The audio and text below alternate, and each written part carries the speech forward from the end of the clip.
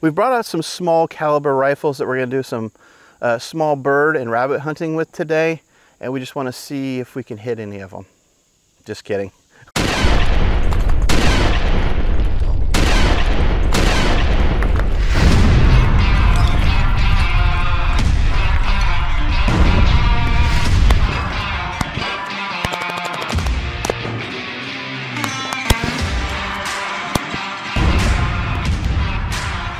What's up, YouTube? Welcome to the Gunmeister. For today's episode, we're going to check some stuff out. As you can see, we've got a bunch of different rifles here. These are basically hunting rifles. And what we thought we would do today is kind of check out the different rounds that go with each one of these guns on a big ass piece of pork butt and kind of see the difference, you know? Because you hear a lot of things. You hear, well, the 5.56 isn't a good hunting round for game that's bigger than, say, a rabbit or a coyote or something like that. And then you hear stuff like, well, you know, the 7mm is too big for this or whatever. So we've got 5 different guns here, and they range in caliber from 5.56, 30-30, 308, 30-06, and 7mm Remington Magnum. And what I figure we do is we kind of just set that up and we'll check out the penetration, what kind of damage it does to the meat. We're also going to check the hydraulic pressure of each one of these rounds and kind of get a feel for what they do. And maybe, you know, if you're getting ready to get into hunting, or you've always wondered, you know, what does this do to something more than like a water jug or a watermelon, to an actual piece of meat that has fat, muscle, bone, all of that stuff inside there, I'm thinking today's video might answer that question for you. So we're going to see what kind of penetration and damage that does. We're also going to test some of the hydraulic pressure that these rounds put out when they hit their target at 100 yards. So I think we're going to have a lot of fun today. We definitely have quite a few guns to try. I think it's going to be interesting. Come on, let's go check it out. So here's what we're going to be shooting at today. This is a pork butt. It's about, I don't know, 9-10 pounds, something like that. It's got a big bone that runs the length. And I want to try to shoot through these from front to back as best as I can. That way we can see what the bullet does as it travels through, if it expands or what have you. Also, we've wrapped these, each one of these with cellophane, plastic wrap, to kind of simulate skin. So we've done like 3 or 4 wraps of that stuff around there. And we're just going to lay into them, see what it does. Also, if you look downrange right there, you're going to see a water jug. That's a 1-gallon water jug. And we're going to hit it with each round respectively to see what it does. So first one we'll start with the 5.56, and it'll go like this. We'll shoot the water jug, then we'll shoot the meat.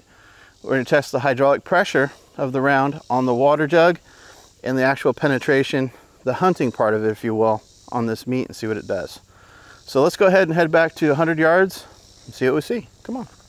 So what we're going to be shooting, we're going to start off with the TC Compass. This is chambered in 5.56 and 223. And for this one, we're going to be shooting the Fiocchi 223. And this is a 77 grain match hollow point boat tail. So we'll go ahead and start with the water jug, see what that does.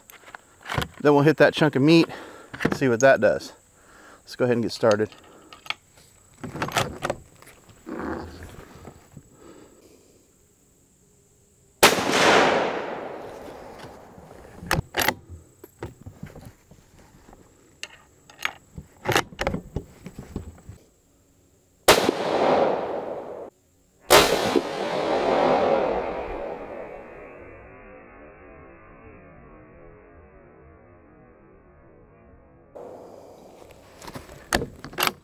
All right, we got some good hits on those. Let's go see what that 223 did. Come on. You know, the 5.56 or the 223, let's put it that way, that particular round, the 77 grain, yeah, that's a very valid hunting round, no doubt about it. There's a lot of damage to that, so that's a keeper. That's a good one. You even got some entrails hanging here. So that's awesome. Let's do this. We see what kind of damage this is. We're gonna save this one aside. And let's go back up there and let's try the 30-30 and see what that one does. Come on. So for our next gun, we're going to be using the Marlin 30-30. And for the ammunition, we're using Remington 30-30, 150 grain core lock.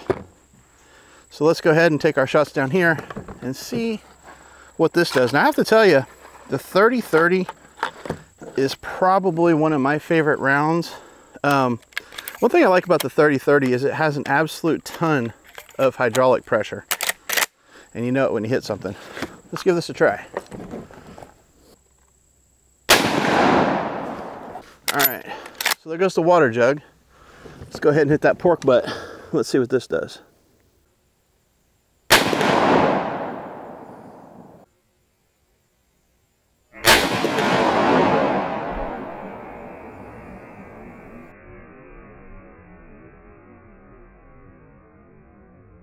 May have hit a little low on that, but nonetheless, we still hit it. And the thing is, sometimes when you're hunting, it's not always exactly where you want it to be. So let's go see what kind of damage that did. All right, guys, so this is the 30-30. This is your entry. Now look at the exit on this thing, man. Look at that. That is massive. Massive damage. I mean, if that doesn't drop what you're shooting at, I'm not really sure what would. So we moved up to 308. Unfortunately for this stuff, I've just got 150 grain bulk, but I think you'll get the idea, because we're going to shoot this with just the bulk ammo, and you'll see what kind of damage the 308 does just with this.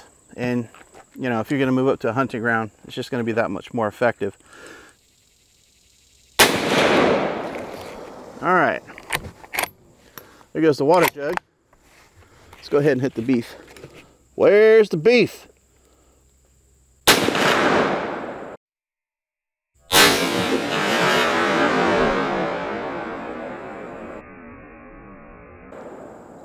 Yeah. Looks like we just grazed it. Should I hit it again? Yeah. All right, so I just grazed, hold on. All right, so I just grazed that beef.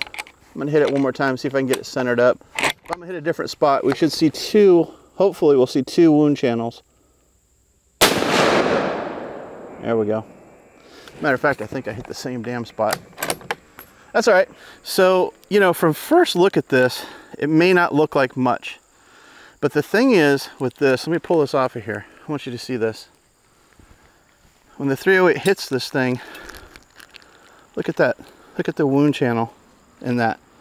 That's unbelievable. And again, the thing is with that, is that was just bulk ammunition, guys. That wasn't like a hollow point, boat tail, or anything like that. Just bulk ammunition.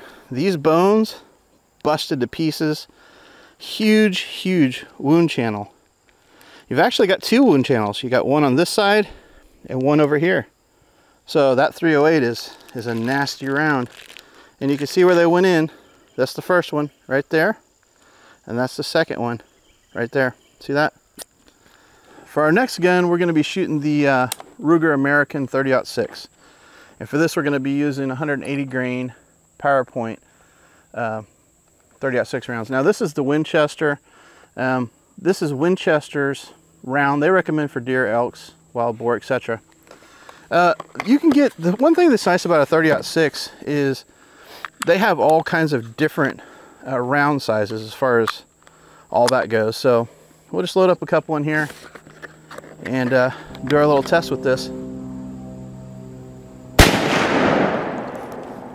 All right, there's the water bottle. Let's see what we can do to the meat pie.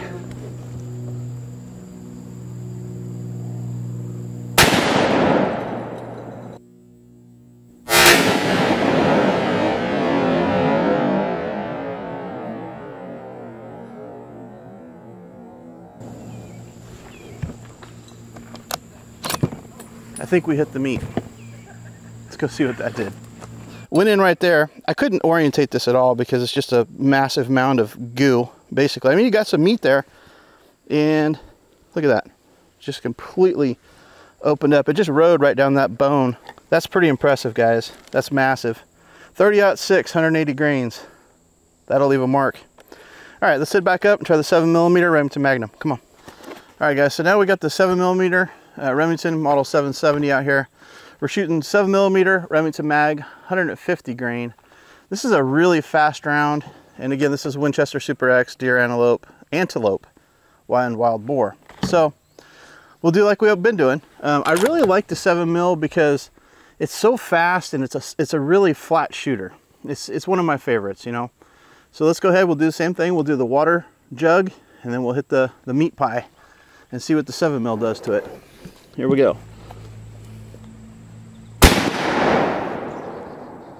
Wow. Okay.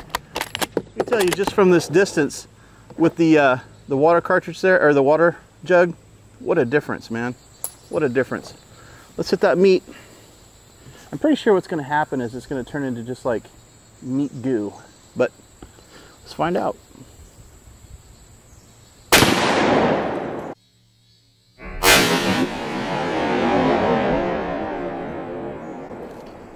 Well, that was a clean hit on it. Definitely dropped the pork butt. Let's go see what it did. Out of all the rounds, the 7mm seems to have caused the most damage. I mean, I have a, well, this looks like it's ready for the barbecue, but I mean, separated from the big stuff. Again, look at this. This is a huge hole. Little shell stuck in there. Let's get that out. No, there's another one. But huge hole, in and out, bone busted. I mean, these are devastating rounds. I mean, once you get up to, don't get me wrong, they're all devastating rounds, but once you start getting up to like 30-06, 7mm Remington Magnum, I mean, big game stands no chance with this stuff. That's just complete and utter destruction. So, with that being said, I think any one of those rounds is a valid hunting round. I think the biggest thing is it depends on what you're hunting. You know, obviously, if you use a big round like this on a small game, it's probably not going to be much left, you know. But in a pinch, I think any one of those rounds will suffice for what you need to do. Again, shot placement being key. After we've done our highly scientific experiment to see what kind of penetration we get in all this meat, we've got to get rid of it somehow. So we've made a meat sculpture, a little bit of something in there, something special. We'll see if we can't season the woods with Gunmeister seasoning, which is basically this everywhere. It'd be fantastic. So we come to that special moment in all the Gunmeister videos. Time for the FSU. After our highly scientific test today, it's time for the meat pie extravaganza. Let's see what happens.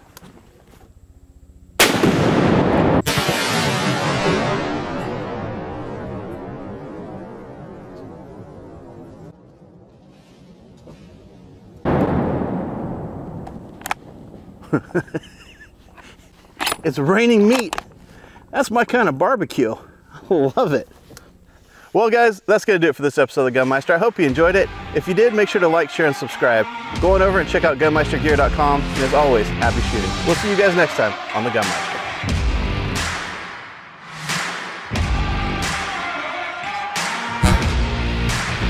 You're not doing that around me again. Holy